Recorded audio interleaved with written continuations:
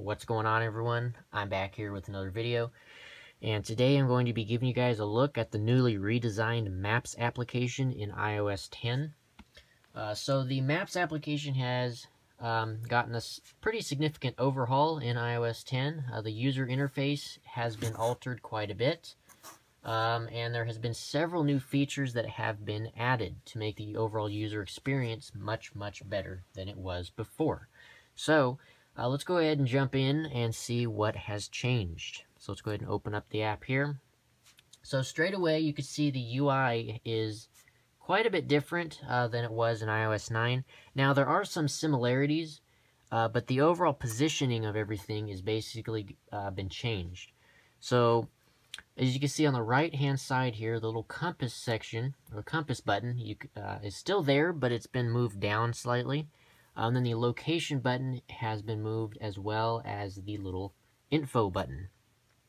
And then down here at the bottom, the search bar has been moved as well. So it's right at the bottom of the screen, and then you could drag up to get a view of all of your recently saved locations and your recently searched locations. So you can just scroll through all of that, and you can click on, I don't know, let's say Apple Store in San Francisco. So you can click on that, and it'll immediately take you over to all of the Apple stores that are located within the San Francisco area.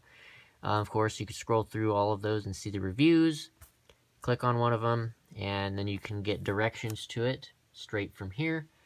Get some basic info, slide up again, and get some more info on it as well, such as pictures, the phone number, website, the address, hours of operation, whether or not they accept Apple Pay. So it'll tell you if that store does or doesn't accept Apple Pay, which is kind of nice. And then, of course, at the very bottom, you have your reviews from Yelp, so you can act upon that. So you can either check in or write a review. Then you have a Apple Store suggestion, so you can download the Apple Store app if you would like. Then another thing about the Maps application that has been, or that's a big feature change, is the ability that now third-party developers have access to the Map API.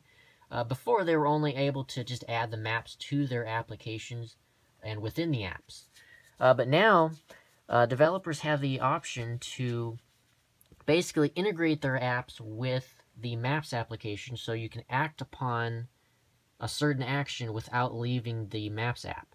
So, for example, Uber has now been able to integrate their app with the Maps app. So if you search for an Uber driver or a location, you can instantly call the driver to your location straight from the Maps app without leaving this particular app and then you need to go to the Uber app. And another neat thing about that is if you do call an Uber driver, it will instantly place a little car on the map and give you live updates of where the car is at. So you can basically track the exact location of your driver within the Maps application without leaving it. Another thing that has been changed is when you go to get directions to a particular location, so if we go and hit directions to that particular Apple store, as you can see, it gives you another UI change here. So the UI is different for the directions view. So you have a big green button there for go. So when you click go, show your directions basically. Now, since this is an iPod Touch, it doesn't have a GPS, so it doesn't get the turn-by-turn directions. But if you had used an iPhone, it will give you the standard turn-by-turn directions. And it'll also add traffic or live traffic updates throughout the route. Now, that is something that Google Maps has been doing for a while. A lot of the features that you see here have been in the Google Maps application for quite some time. So it's not anything that's revolutionary or new, but it is new to the Apple's version of their map. So let's go ahead and end that route and go back here. But now, if we go and click on the little eye, it gives you some information about your map. So you can basically change your settings that you basically are used to. So you can change it from map, you can go to transit view, or you can go to the standard satellite view, which then changes the entire user interface, turns it into like a black and blue view, It's kind of interesting.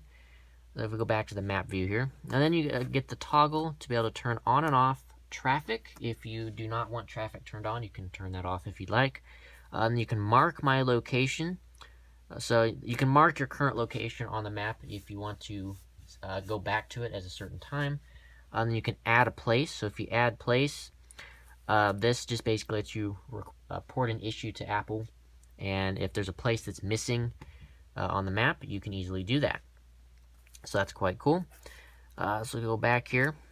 Another cool thing about the new Maps app is the fact that it gives you live weather updates depending on the location that you're currently viewing. So in this case, say Santa Margarita, as you zoom in, as you can see down in the bottom right hand corner, the temperature will change depending on the location that you're viewing. So if we zoom out and scroll over to, let's say, this place here, Templeton, it appears that the weather, there you go, and it's now changed. Now it's changed the weather to 66 degrees. So it's a really nifty little feature there. Really, really nice. Overall, the new Maps app is really, really useful and quite nice. I'm liking the new user interface and things like that. Another thing that's changed is the little pins within the map. So as you can see, we no longer have the little push pins like we had in previous versions of the maps.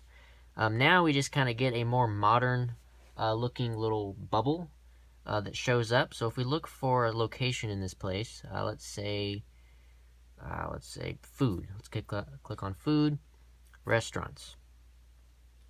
And then it'll show you all of the restaurants within that surrounding area. So as you can see, the little pins have changed quite dramatically. They're just little bubbles that pop up now instead of the standard push pin like I said before.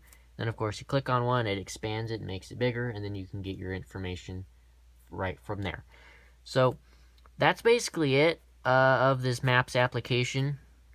Like I said, it's a welcome change. A lot of new features that'll make this app much more reliable and much better to use. But yeah, that's basically it. Hope you guys have enjoyed this video. Make sure to hit that subscribe button right down below. It's greatly appreciated. Also, hit that like button as well.